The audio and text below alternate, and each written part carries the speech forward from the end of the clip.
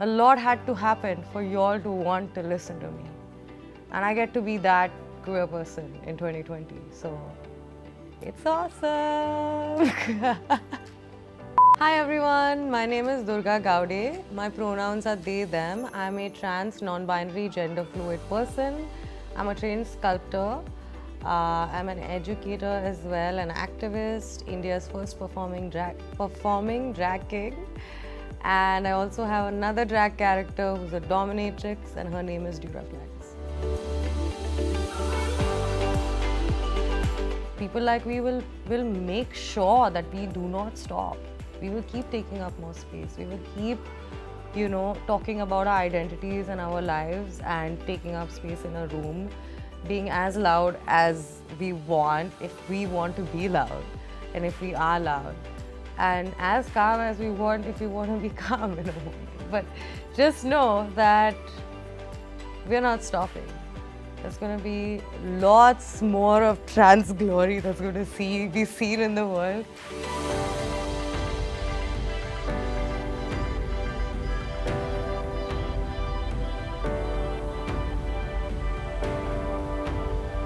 I've been out for a few years now. I've been out for about 5 years now.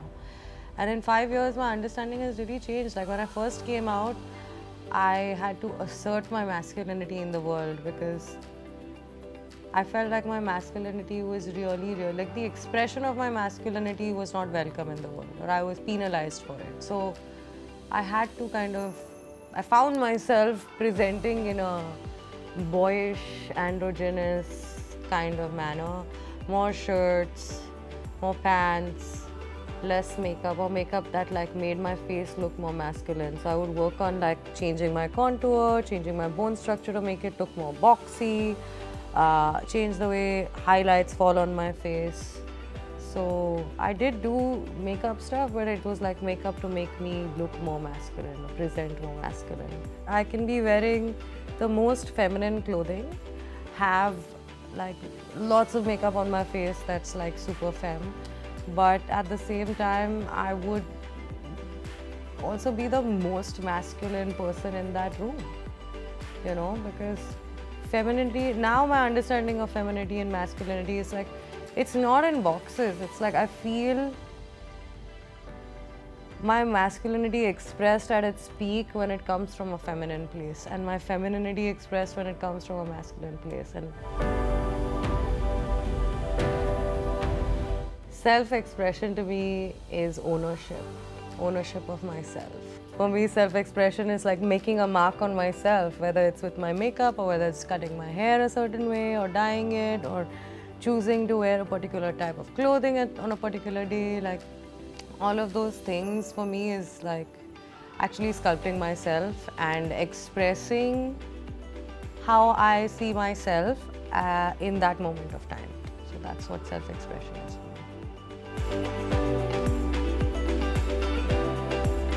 My existence is peaceful when I accept the fact that the way I see myself and experience myself in my body is consistently changing and constantly changing. And so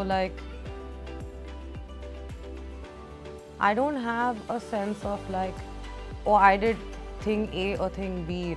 Yeah, there are certain things like that I do. I do my therapy regularly, I make sure to eat properly, I work out, I write to myself, I try to be, I try to not isolate myself. Those are very fundamental things of my human existence. But it comes from this deep acceptance of the fact that everything about me is going to constantly change. Biggest confusion, misunderstanding in the world is that, oh, one day you're born, a doctor looks between your legs and then decides you're a boy or you're a girl, and then your whole life after that, is based off of that one decision of a person who you probably will not see again for the rest of your life. So biological sex is what you're born with. please know that there is a spectrum within biology as well. It's not that you can be only born with 2 types of genitalia. You can be born with 35 types of genitalia that we know of right now. 33 of which are considered ambiguous genitalia, and people who are born with this kind of ambiguous genitalia are called intersex people. So I'm mentioning this because intersex people inherently just have a trans experience, and you'll understand what I mean by that once I explain the difference between transgender and cisgender. But please remember that there is a spectrum in biology. It's not just a spectrum in psychology or like a spectrum in like sexual orientation, but like there is a spectrum in biology. So that's biological sex. The gender identity is between your ears. It's inside your brain. It's basically how you relate to your body and how you exist in your body, like how you relate to your existence in this body, and its relationship to the world. So like that is your gender identity, is how you see yourself within your body. Your gender expression is how you portray on the outside what you feel about yourself on the inside, or how you see yourself on the inside. So that is separate from gender identity, because how you feel and how you express may be 2 different things. And then the last one is sexual orientation, which is what you like in others, what you're attracted to in other people. So it's really not about you, it's about what you seek and what you desire. Cisgender is a term that basically describes people whose gender identity and gender expression like is in sync with what are the expectations of society. So all the rules for men and women that are set in society, if your gender identity matches with all the expectations or most of the expectations, then you're considered cisgender. And transgender is for people whose gender identity does not align with the expectations of the world from whatever gender they were assigned. So I am transgender not because I have had some medical intervention done to my body or I take hormones, because I have not taken any hormones ever and I've never had any medical interventions in my body. But I don't identify as a woman. I identify as a trans, non-binary, gender fluid person. The world makes you feel like if you haven't gone through some sort of surgery or something, some medical intervention, then you're not trans. But that's not true. You're trans if you identify yourself as trans. That's it, full stop. We don't have an understanding of a lot. We don't. There's so many things, the universe has so many secrets and so many things to share with us. But we haven't been listening as much. There's so many things that are in our lives that distract us. And I think that's what's true for like trans people and like the narrative around trans people. It's only now in the last few years since social media and like content creation became a real thing. Like it's now when trans people have ownership of their narratives, finally, because up until now, like other people would write our stories, or the people who were in charge of putting stories out would erase these stories or change them in the way that it suited them. I'm a millennial. I grew up with technology, but the Gen Zs have been growing up with like a lot more advanced technology.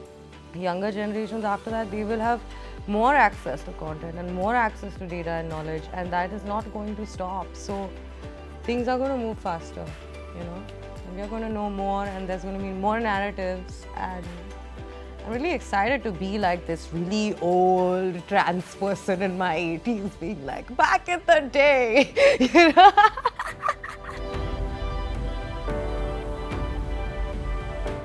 For me, being queer in 2022 means that I get to be the person that I needed when I was younger. There weren't any people who I could look up to, who looked like me or behaved like me, or in media I didn't see them anywhere. They were literal unicorns. I am really lucky that I'm an artist, you know. I'm really lucky to be an expressive person. I'm glad I'm not socially awkward. I'm glad that that I'm able to express. I had the training to express. I was expected to express, you know, my whole life because my parents are artists. So if I didn't have that, I don't know what I would be. I didn't start off thinking I'm going to be a content creator or like a model or actor, whatever. Like, I just started because I was like, I want my story out. I want my narrative out because I know there are other people like me. I know. They also haven't heard their own stories. Let me start by putting my own story first, you know, and then see how it goes. And then eventually, like, it's just a medium, you know. I am a sculptor. And the way that I write also has a form. You can't see it, but my writing has a form. Like, I weave stories and instances and things together to bring them together. Otherwise, you know, like, my thoughts are not left floating anywhere. I'm a sculptor who uses various mediums to express, and like, the internet happens to be one of them. It's like, for me, it's about just feeling fully expressed. So when I found the word trans, non-binary, gender fluid, like the words trans, non-binary, gender fluid, it made me feel really seen for myself. So yeah, these words are there to self-identify and not to use them against people to oppress them.